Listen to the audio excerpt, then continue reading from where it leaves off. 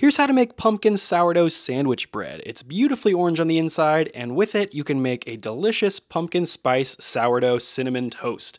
It's amazing. Start out with a mixing bowl and pop that onto your digital scale, then add 100 grams of whole milk to the mixing bowl, follow that with 50 grams of water, and then 200 grams of plain pumpkin puree. Not pumpkin pie filling, of course, because it's got a lot of stuff added to it, but just pure pumpkin puree, which is just cooked, blended pumpkin. Then add to that 25 grams of sugar and 10 grams of salt. Kosher salt or sea salt will both work fine.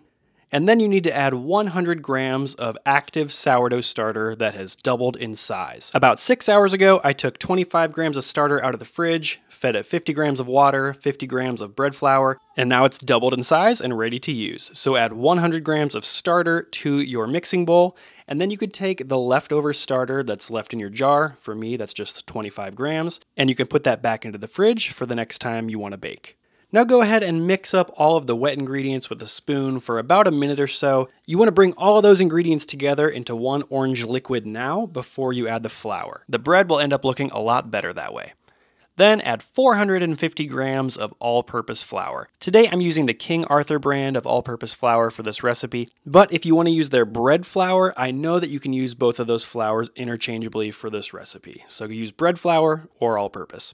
450 grams of bread flour into the bowl, and then go ahead and mix everything up into one cohesive dough. You might need to mix for a minute or two. Try to get rid of as many of those dry clumps of flour as possible. Once your dough is dry and shaggy and it's hard to keep stirring it, go ahead and transition to using your hands. You can knead the dough in the bowl for about a minute or so just to bring it all together and get rid of those dry clumps. This dough is a little bit drier at this point because we haven't added the last ingredient, the butter, but you're going to do that after the first 30-minute rest. So once the dough looks like this, it's a cohesive mass, cover up the mixing bowl with some plastic wrap, a kitchen towel, or some kind of airtight lid, and let the dough rest for 30 minutes.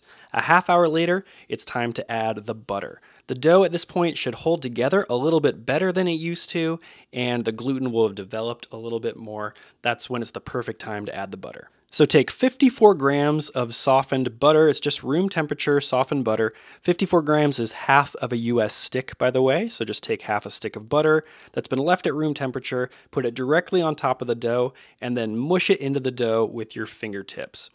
Once it all gets kind of dimpled into the dough like this, you can start squeezing the butter into the dough. The goal here is to get the dough to accept the butter and absorb it. It might seem like it's a challenging task at first and like the butter is never going to become one with the dough, but after a minute or two of squeezing and light kneading, the dough really does absorb that butter, and then you can do a set of stretch and folds. At this point, once I've seen most of that butter disappear into the dough, I'm just grabbing an edge of the dough, stretching it up, and folding it over the top.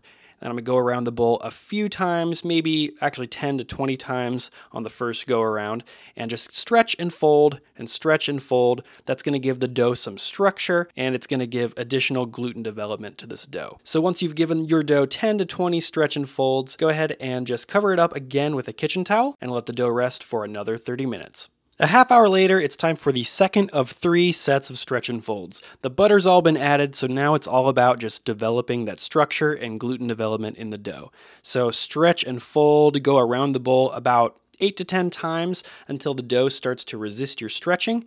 Then you can cover up the bowl with a kitchen towel once more and let it rest for 30 minutes one last time. Now for the last set of stretch and folds, stretch and fold the dough about 10 more times, going around the bowl just like the previous 2 sets. And once you're done, flip the dough over so that the smooth side is facing up and the seam side is underneath. It's now time for the dough to go through its first rise or the bulk fermentation. So cover up your dough with a kitchen towel or preferably some plastic wrap or an airtight lid so your dough doesn't dry out. You'll see what happens to my dough in just a little bit. And let your dough rise on the counter at room temperature overnight for 6 to 8 hours. The next day, my dough, just 6.5 hours later, looked like this. It was completely doubled in size. You'll see a little bit of dry patches on the top of my dough because I didn't cover this with an airtight lid. My mistake, but we can recover from this. Take your dough out onto a clean part of your counter, no flour necessary, and gently pre-shape it into a ball like this. You're just creating tension across the top of the dough. I like to do a pre-shape first before I give it its final shape for the bread pan. The pre-shape helps it with a little bit of structure. Just cover it up after it's pre-shaped, let it rest for 15 minutes or so, then uncover it and get out your bread pan. I prefer to use a metal bread pan, and this is the one I like to use. It's a non-stick pan from USA Pan. To give your dough its final shape, sprinkle the top of the dough with a little bit of bread flour, then spread it around. Flip the dough over so the smooth side is against the counter and the sticky side is facing up. Then just gently shape the dough, press it down with your fingertips, shaping it into a rectangle or a general square shape is fine. And then take the edges of the dough and fold the right third over the middle third, like this, and then just press down a little bit so it sticks into itself. Then take the left third and fold it over the middle third as well. Make those seams meet somewhere in the middle, overlapping just a little bit, and press down the seam. Then roll your dough from one end to the other like this. You're rolling it into a cylinder. You're basically pressing and rolling it into a tight cylindrical loaf shape like this.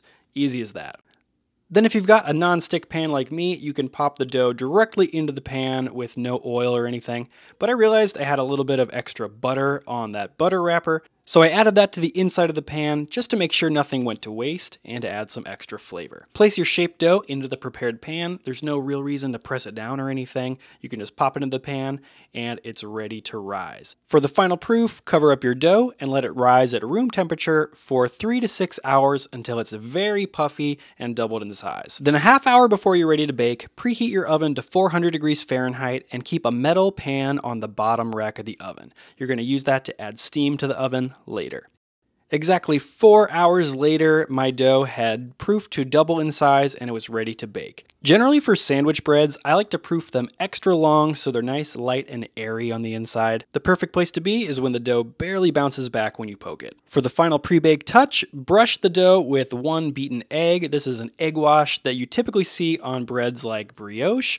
Since there's no eggs in the dough, this bread is not a brioche, but I still like to use the egg wash on top. It will give the bread a nice shiny top when it comes out of the oven after it's done baking. When your pumpkin sourdough sandwich bread looks like this, move it directly to your preheated oven. You can put it on a baking stone or not, either way is fine. And then add about a cup of boiling water to that preheated metal cake pan. This will add steam to the oven, which will allow the bread to rise beautifully and have a nice crust on the outside. Bake the bread for 20 minutes at 400 degrees Fahrenheit. Then 20 minutes later, open the oven and turn that bread pan around just so the bread bakes evenly on both sides. That's an optional step. You don't have to do it if you don't want to, but definitely remove the steam pan. You don't need that anymore for the second half of the bake. Continue baking for another 25 to 30 minutes at 400 until your bread looks nice and golden brown like this. Now it's time to let the bread cool for about an hour before slicing into it. It's really easy to remove the bread from this nonstick pan. I just slide the bread out of the pan and transfer it onto my wooden cooling rack. Let your bread rest for at least 1 hour. The danger of slicing in too early is that your bread could be gummy on the inside. After an hour rest, it's time for me to slice into this bread and do a taste test. My first impressions are that I love the orange color on the inside of this dough. That brilliant orange color just reminds me of fall, and using ingredients like sweet potatoes and pumpkin in my bread recipes is really something I only do in the fall anyway. I guess I really just like the seasonal aspect of it for me. The pumpkin puree adds a really nice softness to the sandwich bread, but since pumpkin puree has a very mild and subdued flavor, the flavor of this bread is mild as well. I'm going to show you 2 ways I really like to enjoy a toasted slice of this bread. The first one is just adding some softened butter, and then a strong drizzle of honey. I think that the sweetness in the honey and the creaminess of the butter really pair well with the mellow tanginess of the pumpkin sourdough flavor. That's just a great slice of toast, and here's one more. This is like a fall version of Cinnamon Toast Crunch. Take a toasted slice of this bread, butter it up as generously as you like. This is about my style right here. Then add a few sprinkles of pumpkin pie spice. Instead of adding cinnamon or cinnamon sugar, this pumpkin pie spice is going to add the flavors of fall to the seasonal toast. Then to round out this toast, add a good drizzle of honey or a sprinkle of white sugar, and tell me if that isn't one of the best pieces of toast you've ever had in your life. I think getting to have this piece of toast is reason enough to make this recipe.